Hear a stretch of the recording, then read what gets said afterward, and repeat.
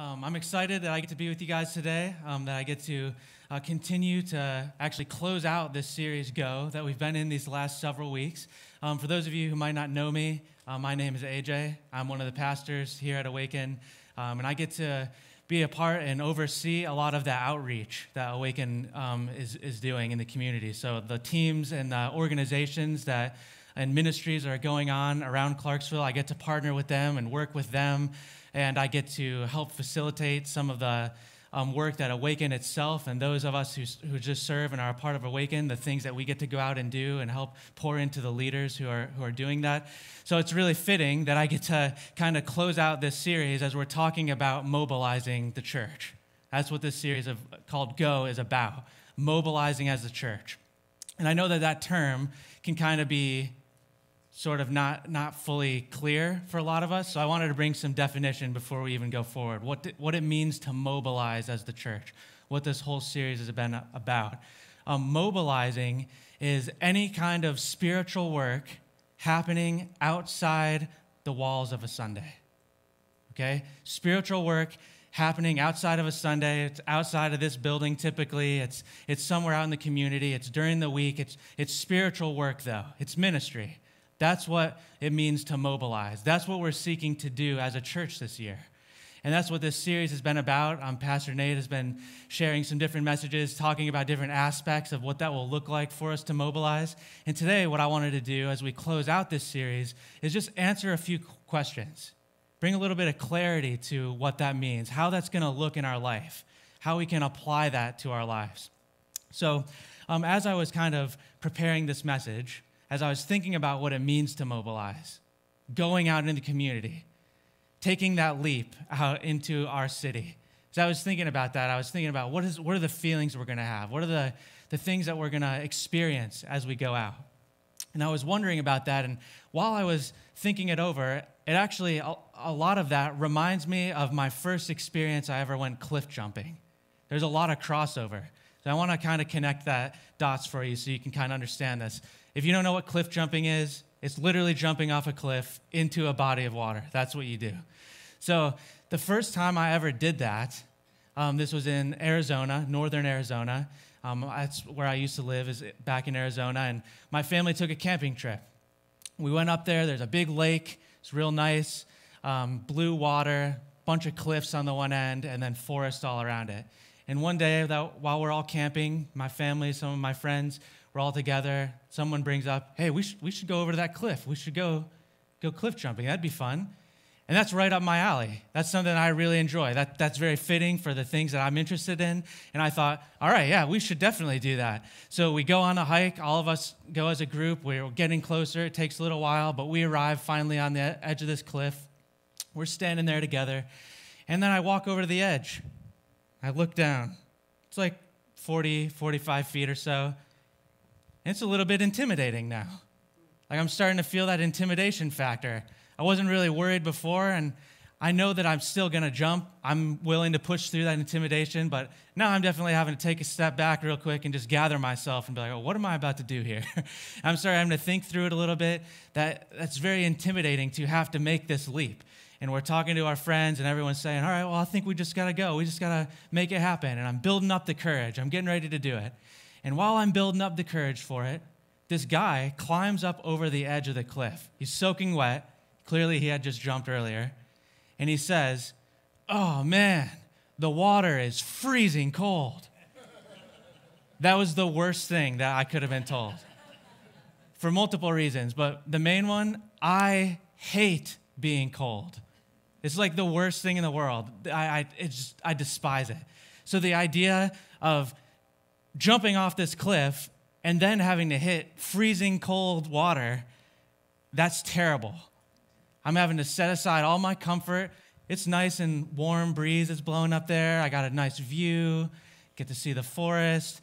I'm having a good time up there. I'm comfortable. But now I have to leave that comfort and step into a shock. And I'm rethinking everything at this point. Thinking, is this even what I want to do? Is this the right choice? Why am I really doing this? Start thinking through all of that. And then it hits me. You came here to jump. That's why you came. You didn't come here to look. You came here to jump. That's why you're on the edge of this cliff. And I start saying, okay, you got to go. Start telling myself, all right, go ahead, AJ. Take the plunge. You can do it. You got to make it happen. Talk to one of my friends. We both agree. We'll go together. We'll count it down. We do that. 3, 2, 1. We both run side by side, jump. I'm looking at him as we're falling. And then we hit the water. And you know what? The guy did not lie. It was freezing cold. It was so cold. I'm immediately tensed up. I'm like shivering as I'm diving down slow into the water. Slow down eventually. I'm like gathering myself, swim to the surface. By the time my head comes out of the water, my body is kind of acclimated. Like, still a little bit uncomfortable, but by the time I swim to the shore, I don't feel bad at all anymore. From that point on, we had an amazing day. Climbed back up, and we jumped again and again and again and again, and it wasn't a problem anymore. And there's a lot of parallels to the feelings that I felt on the side of that cliff and what we're doing as a church in mobilizing. Because when we are mobilizing as a church, those feelings I felt, those are the same feelings that we're going to feel. There's going to be an intimidation factor. So some of us, for that, that's the biggest deal. That's the biggest thing to overcome. We're scared. We don't know what it's going to look like. We don't know how to approach it. We don't know how we're going to deal with it, if we can deal with it. So we're shrinking back. For others of us, it's not the intimidation that's mostly the problem. It's the discomfort.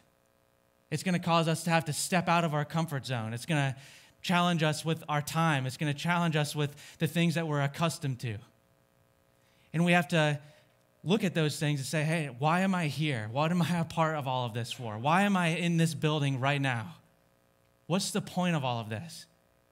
And the truth is, if we start to ask that question, I think we're going to start hearing Jesus whisper in our ear, take the plunge. Go ahead. Go ahead, take the plunge. And that's going to be the title of today's message. Go ahead, take the plunge. That's what he's asking us. Now, I wanted you guys to know this right up front because it's really important. When we're talking about mobilizing as the church, unifying together, stepping out into the spiritual work that God has for us beyond these walls throughout the week, when we're talking about that, that's not just our idea. That's really important. This wasn't just like last year, Pastor Nate was thinking about what might be cool, and he thought, hey, you know what we should do this year? We should mobilize this church. That would be cool. It might make us look good. We'll get a good perspective. It's going to help us. Let's do that this year. That's not where this came from. The reason we're doing this is out of obedience to what Jesus has asked of us. This is not just Awaken's thing. This is Jesus' thing. Okay? And that's important for us to start there and understand that. So I know that we're going to be stepping into this obedience, and I want us to understand where it comes from. And where we're going to start to understand this is going to be in Acts chapter 1, verses 6 through 8. I'll read these verses for us. It says, so when they had come together, they asked Jesus, Lord, will you at this time restore the kingdom to Israel? And he said to them, it is not for you to know times or seasons that the Father has fixed by his own authority. But you will receive power when the Holy Spirit has come upon you, and you will be my witnesses in Jerusalem and in all Judea and Samaria and to the ends of the earth. Okay, pause right here. Now, the disciples, when we first started reading there, they're not sure exactly what their role is going to be. They're not sure what their job is yet. And they start to ask Jesus some questions about, hey, what's coming next? What's the next steps here? What are we going to do? And Jesus is like, look, listen, there's a bunch of stuff that's not your job. That's the Father's job to look over. Here's what your job is, and it's our job too. You can write this down. This is point 1. Our job is to be witnesses for Jesus in our world. That's our job. That's what he's telling the disciples. That goes for us too. Now, we need to understand what a witness is then. So if we're going to be witnesses, if that's our role, then we need to have a definition for that. And a witness has two aspects to it. There's 2 parts to what it means to be a witness. Both of them apply to us, to be a witness for Jesus. The first sense is a legal sense. Okay, so we are to be testifying to the truth of who Jesus is. That's what that legal sense is. The truth of who Jesus is, what he came to do, what he has done. Okay, the second aspect, or the second sense that it means to be a witness, is like a spectator sense. And that means more like sharing what you've seen. So that side of things is more like what happens when Jesus is a part of your life. What you've seen him do, what takes place in the life of somebody who walks with Jesus. That's the two sides. Both are super important. That's what it means to be a witness. And Jesus says, you are to be my witnesses. But he doesn't tell us that we have to do it alone. And I think that's super encouraging because it is scary to have to step out and think we're doing it by ourselves. But what he tells the disciples is, you will receive power when the Holy Spirit has come upon you. For them, the Holy Spirit hadn't come just yet. Jesus would leave, and then the Holy Spirit would be sent. For us, the Holy Spirit has come. We have the Holy Spirit. And the same thing that Jesus told them applies to us. The Spirit is at work in us and through us.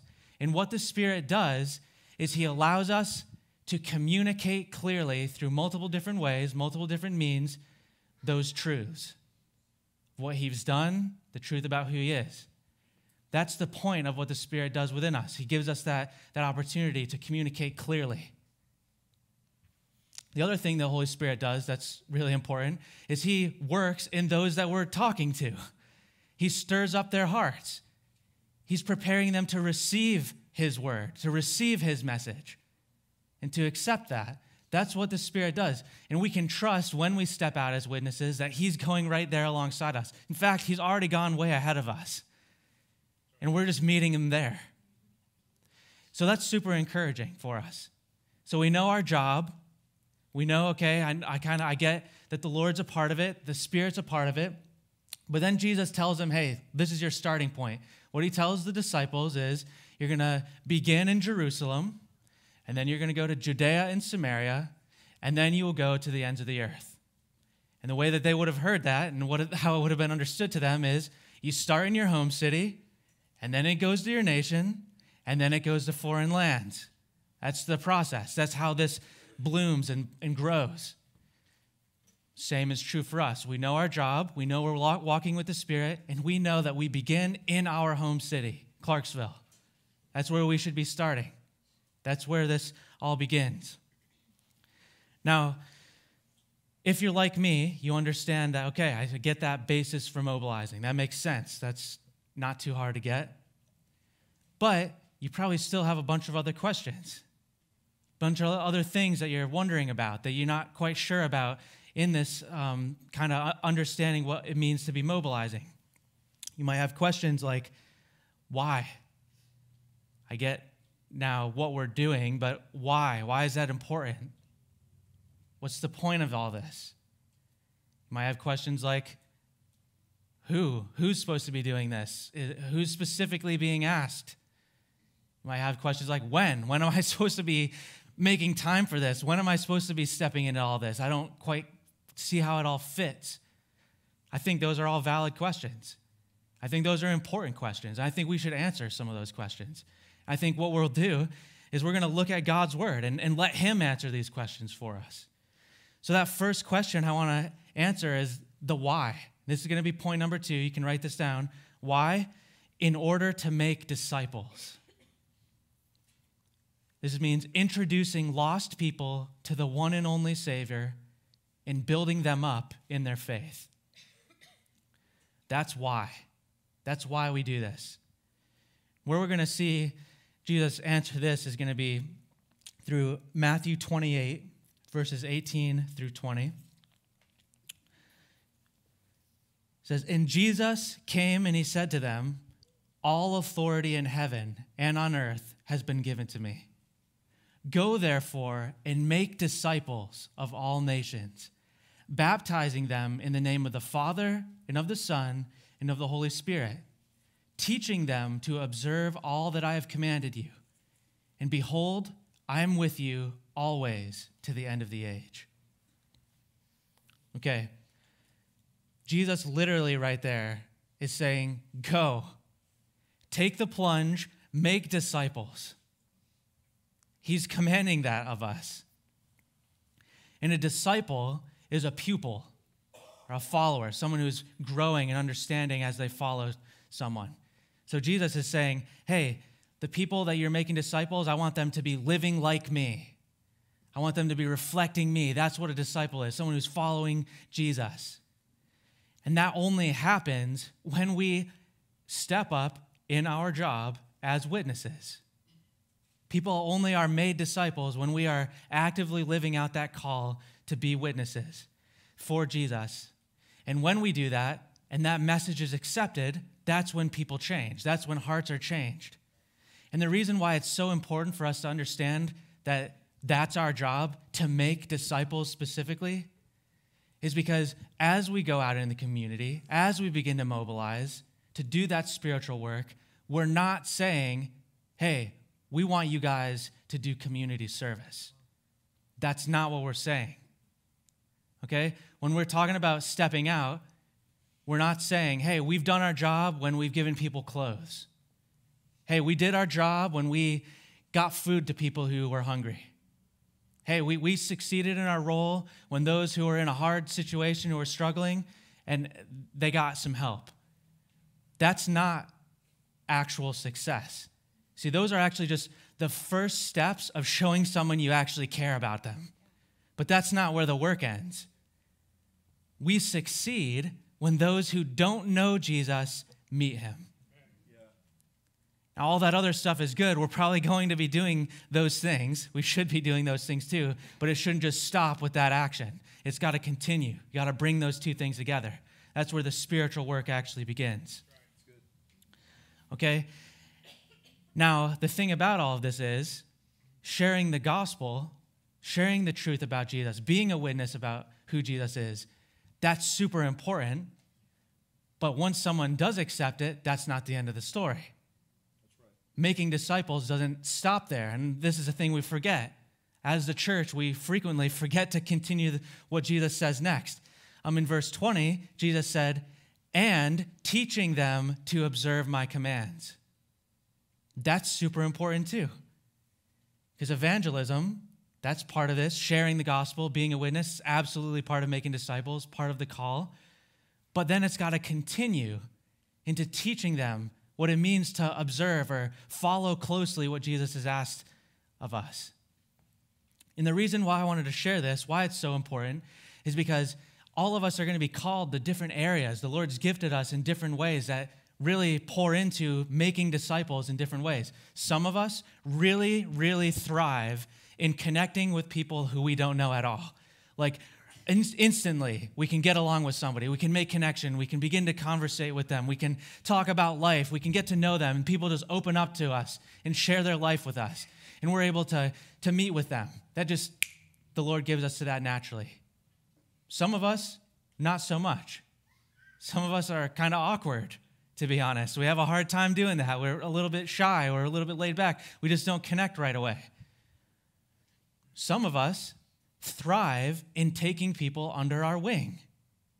That's part of making disciples, bringing people under your wing, saying, hey, I see that you're following Jesus, and I want to pour into you. I want to show you what it means to walk with Jesus better. I want to walk alongside you as you work through some of the struggles that you're dealing with in your life. As you encounter different obstacles and issues, I want to help you follow Jesus better. That's teaching them to observe his commands. Both sides are part of making disciples. All of us have some piece to play in there. We'll fall into that. Now, while I'm saying this, some of you guys might be thinking, yeah, that's important. Definitely important. I think that's good. I see what you're saying. We do need to be making disciples. That's good. But, man, at the end of the day, it's not really for me. That's not really for me. It's not where that's not my lane. I kind of stick it over in my other lane. I know where I'm at.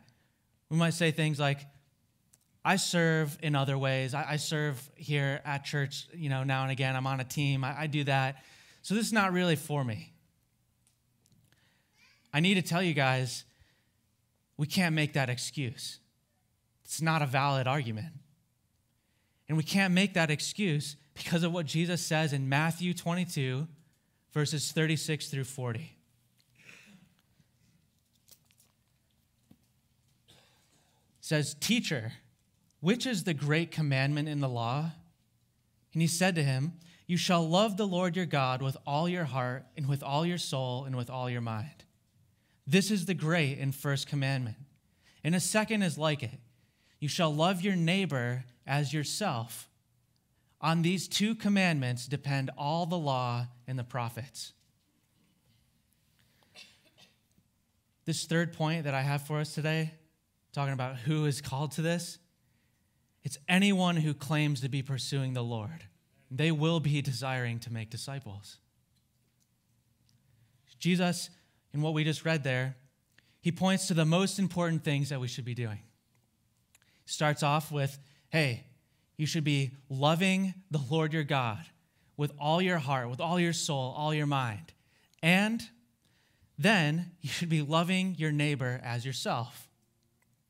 And I know that when we read that, because of the structure of it, some of us heard that and we said, okay, well, I'm definitely doing number one.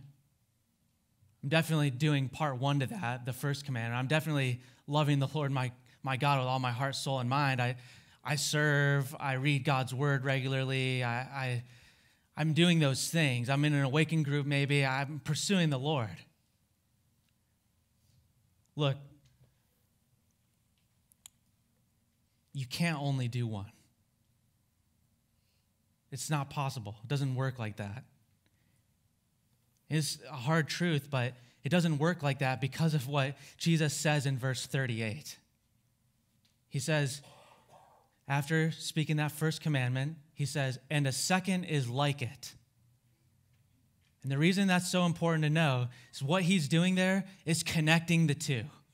Saying, hey, these go together.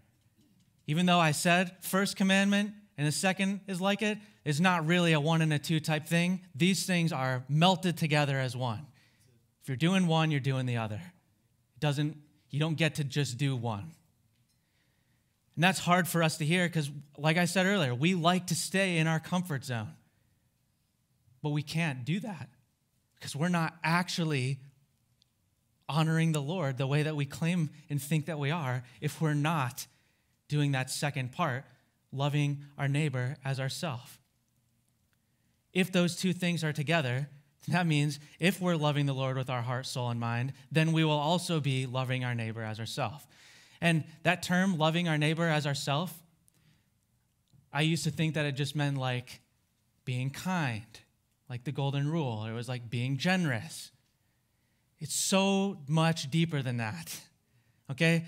Those are definitely aspects of it, but that's not where it ends. What it means to really love your neighbor is desiring the best that you have in every single aspect, all the way down to the spiritual level.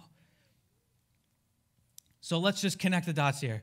If that's the case, and if I say that my greatest treasure in my life is freedom from sin through salvation, in my relationship with the living God, that is my greatest treasure, then how can I love my neighbor and then not share that treasure? You can't. It's not possible. It doesn't happen. And it's God's heart. It's his will that we would step out and love our neighbor in that way. That's what he's calling us to. So if we genuinely are loving the Lord with our heart, soul, and mind, then we'll also be loving our neighbor as ourselves. And that's why that point is anyone who claims to be pursuing the Lord will desire to make disciples. We can't make that claim of, oh, I really, really love the Lord, but, I just don't do that other part. That's not true. Now, I know as I go through that, for a lot of us, we want to step out in this. We want to make disciples. I'm not saying that all of us are not wanting to do that. I know that many of us genuinely do desire to make disciples. We are in active pursuit of the Lord. We desire to follow him. We want other people to know him. We just don't know when. We're just not quite sure of how that works, when those times are supposed to happen. And I wanted to answer that last question for us as well and kind of talk about that. point number 4, and we'll get into the scripture in just a second, but we need to know this. Point number 4, the when is whatever amount of time God has given us outside of normal responsibilities. Okay. And the reason why we didn't jump into the scripture yet, because I need to clarify something, make it pretty clear for us. All right? When I say normal responsibilities, what I mean by that is work. We have our jobs. Most of us have work that takes up a lot of time. School, that's another aspect that takes up a lot of time. That's a normal responsibility we have.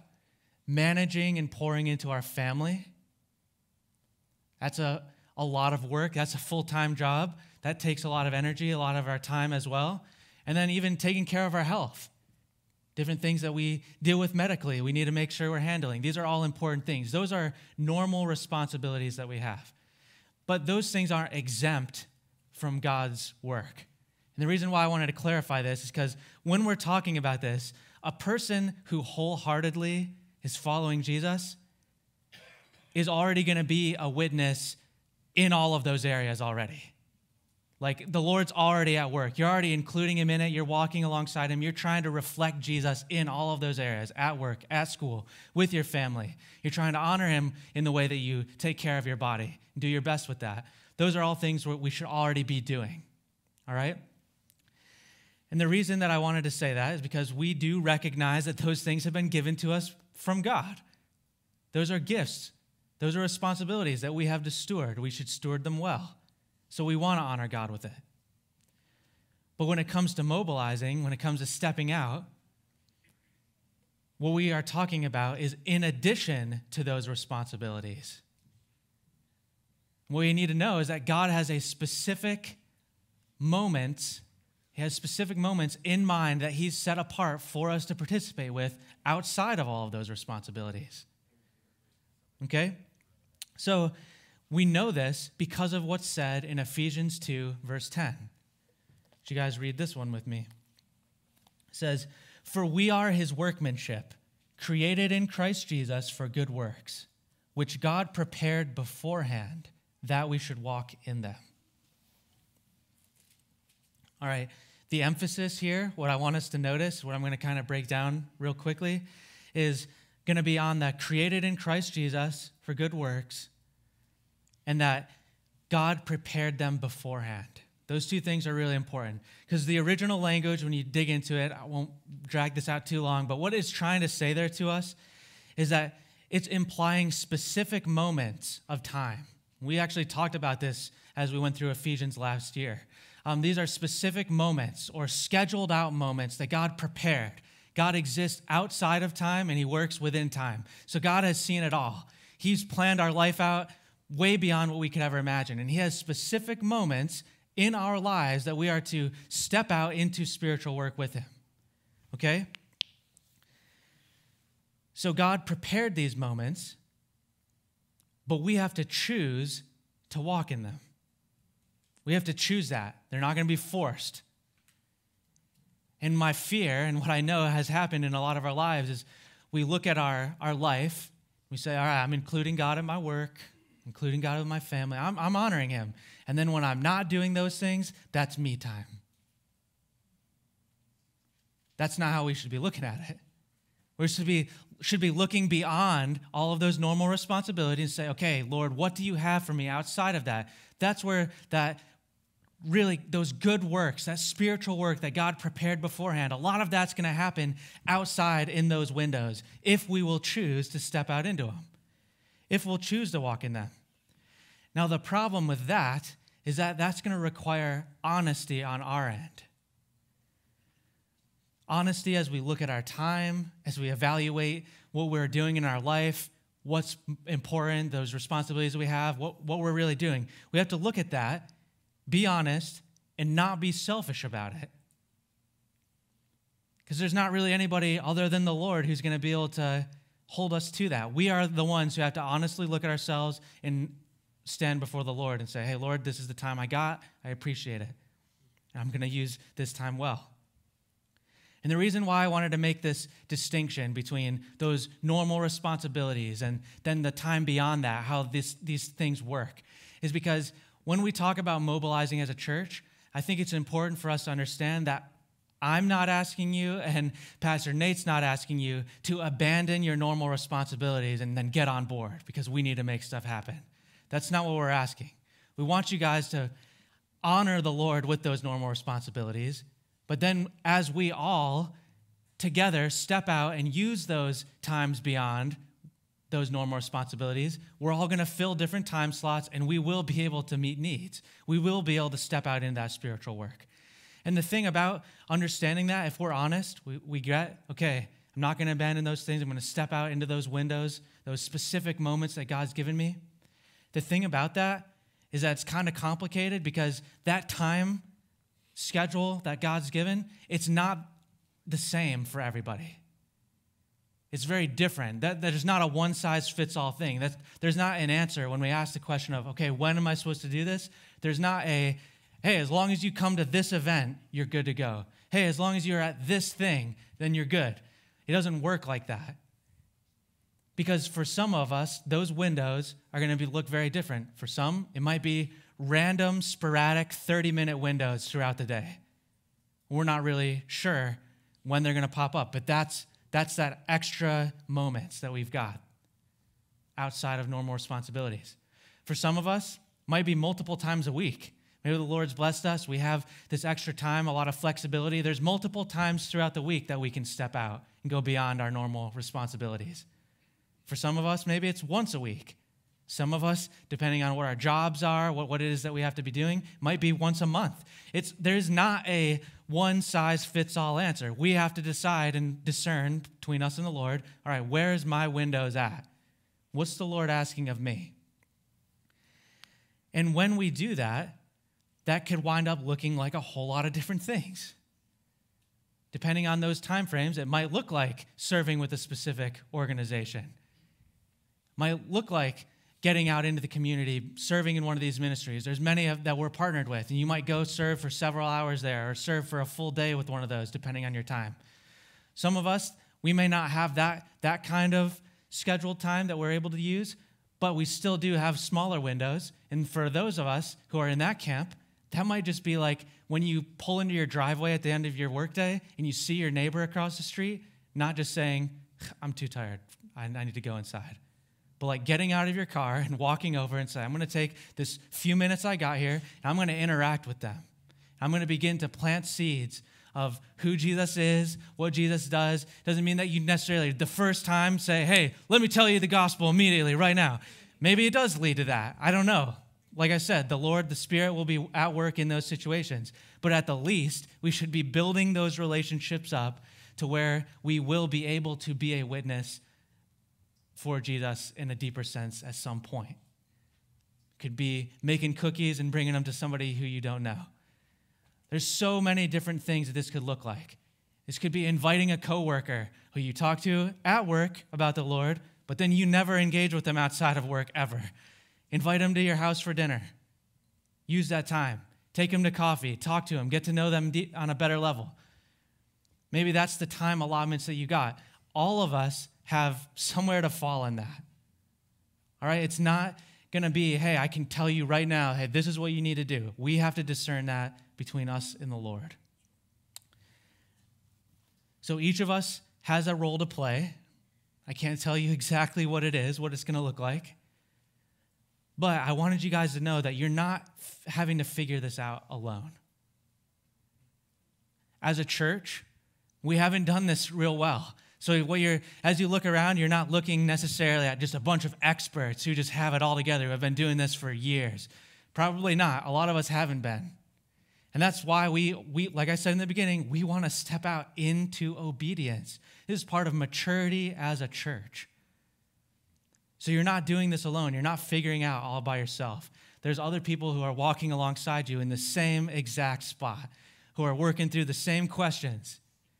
And we want this to be as easy as possible to get you guys off that cliff, to take the plunge, to begin to get that initial shock over with and get acclimated to where you can continually jump over and over and over again.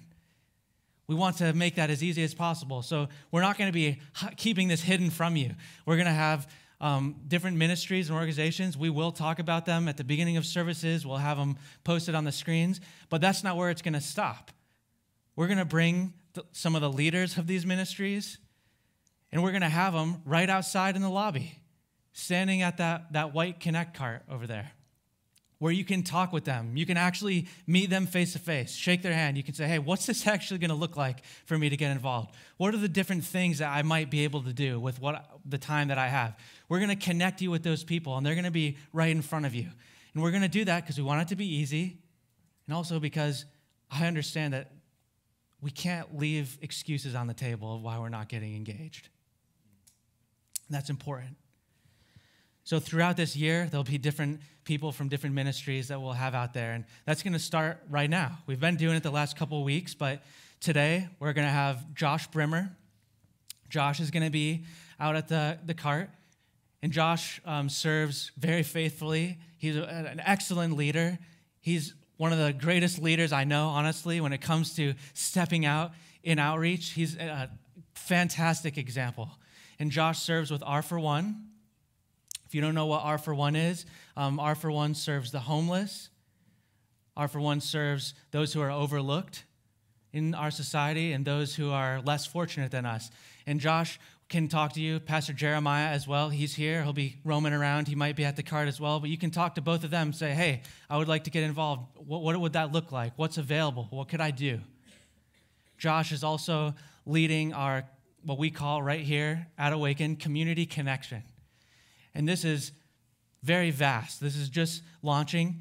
But community connection, what we mean by that is serving in all different random kind of miscellaneous ways. This could be getting groceries for people.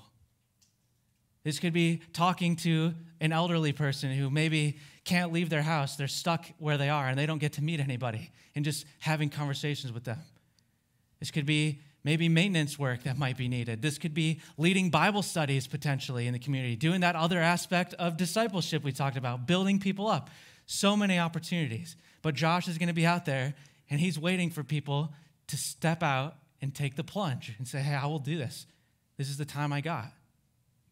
And we're doing that not to force you into it, again, but to make it as easy as possible for us to get into this, into the rhythm. And then we're also going to have Vanessa Jakubiak. So Vanessa, another fantastic leader in our church, she's going to be out at the cart as well. She serves at Hope Pregnancy on and off, and she knows what it looks like to be there, some of the opportunities there, and she'll be able to connect you if you're interested in that. She'll be able to talk to you, hey, this is the channels you need to go through. This is the direction that you need to go if you want to get involved. This is some of the things that they do. This is what it would look like if you served there. She'll be able to answer some of those questions. Now, those aren't the only ministries, but that's just where we're going to start. And as we go through the year, we'll have more and more people out there that you guys will be able to connect with. But they'll be out there today. So I wanted to encourage you with that. And the last thing, right before we close, I want to ask you guys, are you ready? Are you ready to do it? Take a breath, kind of get yourself ready. We're on the edge. We're looking over this cliff right now. But are you ready to take the plunge? So like I said, the Lord's been nudging us. He's probably nudging our hearts right now to go ahead and take the plunge. It's time. It's time to do that. I want to let you guys know that if we do that, for those of us who answer that, who are obedient to it, the Lord is going to honor that. There's going to be some really, really cool things that our God's going to begin to do in this city.